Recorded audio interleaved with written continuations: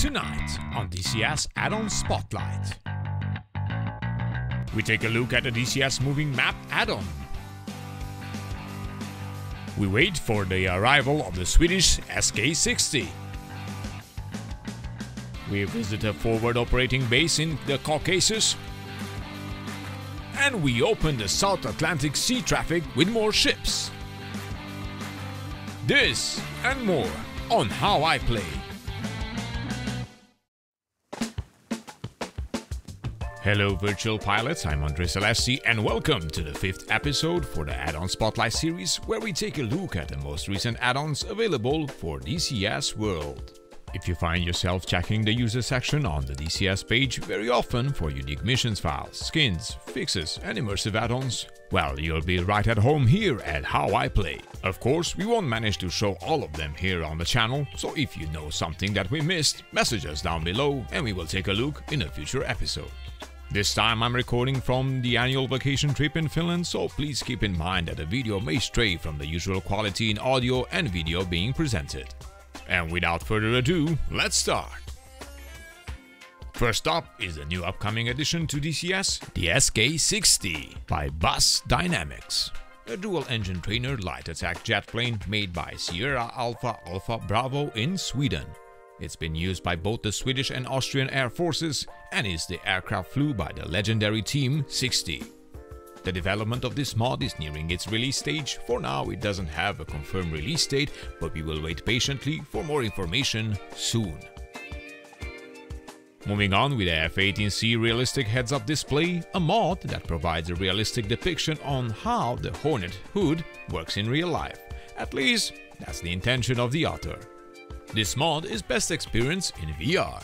The author explains that in real life, the F-18C HUD can only display symbology on the area of the combiner glass that reflects the combiner lens. The pilot sees only a portion of the symbology with each eye, and his brain fuses the image on both eyes into a single image of the entire symbology. Now this sounds very complicated.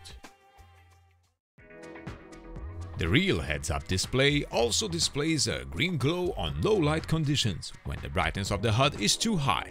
This makes the real HUD a bit harder to see and use than what is depicted by default in DCS. So in the end, this mod intends to simulate the limitation of the real heads-up display in order to bring the Hornet simulation a step closer to realism.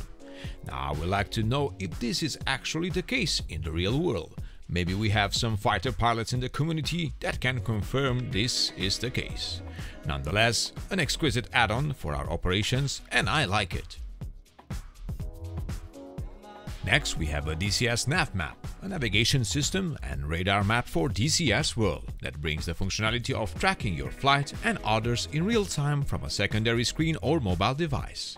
It has the following main functions: displaying your own position and data, the radius of a circle around the user module. Also, it displays the position of other objects, airplanes, helicopters and ships. SAM launchers are also displayed with information about the current missiles in the air. The airport on the map are depicted with proper information and also available ILX tracks and navigations. We also have the ability to enable-disable displaying individual objects on the map, changes in the map type, and it works with any module. Once I return from my vacation, I will definitely test this app, available now for a decent price in the App Store, Play Store and others. Next up is Crazy Eddie's static building mod, an updated version of his previous static building mod for DCS, and as the author says, it's eye candy and nothing more. But I like candy. So do I. This mod consists of mainly older buildings from the original Caucasus map, which still work in the game. They are repainted in a modern style, and this particular pack contains the buildings that still work. Apparently. There are many more, but they no longer work in the game. Oh well, it's going to be a useful addition to create missions and campaigns. Sticking with missions in mind, we got the forward operating base Dublin for the Caucasus, designed mostly for people who play PvE. This base requires multiple mods. It just happened I already have them all. No wonder with all the Addons Spotlight episodes that we did before. The camp looks awesome, it even has pre-made patrols to add to the immersion, and the Apache and the Black Hawk will feel right at home here. Now, if you remember, in our DCS on the spot news video that featured the South Atlantic map tour, we mentioned the undiscovered airfields that are present in the map but not marked yet. Well, somebody noticed as well and created a draft map with plenty of positions which may be used to build great missions. It's the South Atlantic Airfield List by Jode or Jody. I hope I pronounce it right. If not, you have my humble apologies. The hope is that in the early access period, the devs will populate as a standard the large and medium airfields. Well, cheers for that. Moving on, we have the Hawkeye civilian ship mod, updated for 2.7 with new liveries by Crazy Eddie. Hawkeye created a number of civilian ships a couple of years ago, simple eye-candy low-poly models which he released at various times. Those mods all stopped working quite a while ago, so the author decided to reconstruct the folders and get them working again. He also added a few new liveries to them in the process. Please note that these are low-poly models intended as simple eye-candy to fill our oceans. Close up, some are better than others, but none of them are of a particular high quality. He added liveries for the SS Uganda and Northland. Both ships were used by the British in the Falkland War. Uganda as a hospital ship and Northland as a troop transport. Team them up with 8-ball trawler and you have a viable non-military addition to the task force, as the Royal Navy took up several deep-sea trawlers and used them as minesweepers. They also took up a number of small tankers and sent them south to refuel the fleet whilst at sea, so the author included 2 types of those as well. Also from Crazy Eddie, we got the Royal Naval Dockyard Tugs. 3 Royal Navy Dockyard Tugs skins by Serco Ltd to go with the latest small tugboat that have appeared in the game. Both packs are well-thought additions to our DCS South Atlantic operations, and Crazy Eddie did it again. Thank you for your work and passion. Now, as we started talking about the South Atlantic content, we got a useful Falkland SAM template. An accurate template for all air defense sites in the South Atlantic map by Razbam. Perfect for mission creators looking to make a scenario in a realistic depiction of the region. The Integrated Air Defense System network includes all SAM and EWR sites that are accurately typed and placed to match their real-world counterparts, with some liberties taken due to the map geometry and DCS issues. On top of that, Skynet manages the network to ease performance and create a more realistic environment. We also got extras with oil platforms surrounding the Falkland Islands and 2 detailed highway strips. As mentioned before, the Skynet and Moose A2A dispatcher are both present in the mission. The author highly encourages you tweak them as needed to fit the scenario you aim to create. And also, keep at least some form of Skynet running the SAM sites, as there are a whole lot of them and performance will tank if they are allowed to act under the standard DCS AI.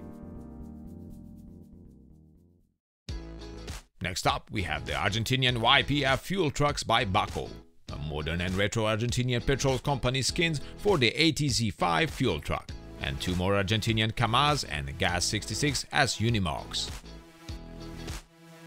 Moving on with the fictional Argentinian Mirage 2000 livery by Maximus RZ, the dagger of the Group 6 hunting that contains 3 variants, one with the yellow identification bands, then with light blue bands, and one without the bands.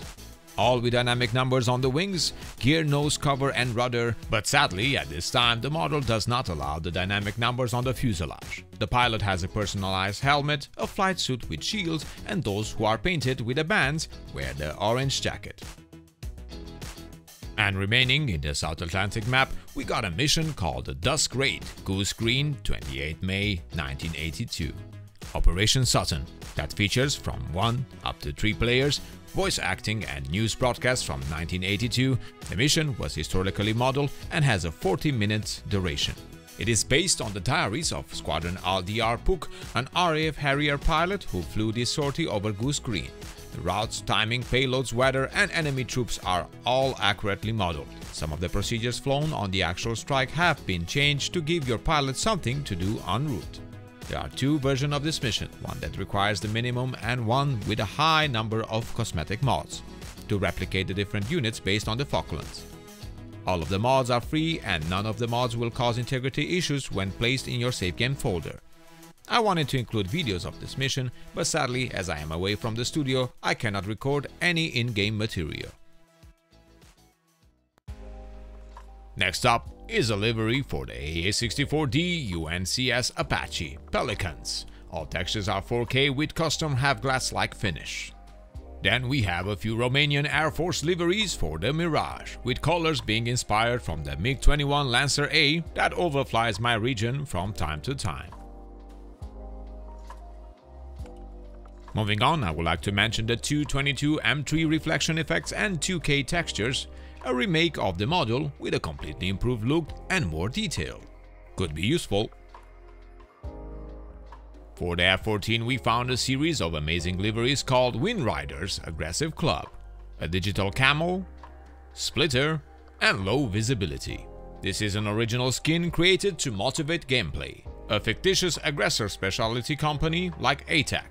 This is not intended for virtual squadrons in particular, so you can use it without any issues in your operations. And in the end, we have a SAM site asset pack by Let Me Pick That and Arrow. This is a simple IC compliant mod that adds some 3D props and radars to populate your SAM sites, FARPs, and any other bases that you wish to build or improve. The mod was designed with the Syrian and Persian Gulf maps in mind, and the authors made sure that it works well with the high-digit SAM mod. The pack contains a lot of protection elements for SAMs, raising birds for radar systems, ammunition and command bunkers, HESCO barriers and various shapes and sizes, a lot of fences, both with and without barbed wire, different types of camo netting, which can be used to conceal vehicles or supplies, sandbag walls again in various shapes and sizes, various vehicles and pieces of equipment, spare bombs on trolleys, a forklift, mobile toilets, hedgehogs, a communication tower, container, FARP walls, and many other stuff. And that's it for today. Thank you all for watching. If you want to support our channel, feel free to use the thanks button that was recently implemented by YouTube, and remember to leave us a like if you find our video informative, and subscribe to keep in touch with all the latest news on your favorite simulators and games. I'm Andre Celesti, reminding you to fly safe, and I'll see you next time.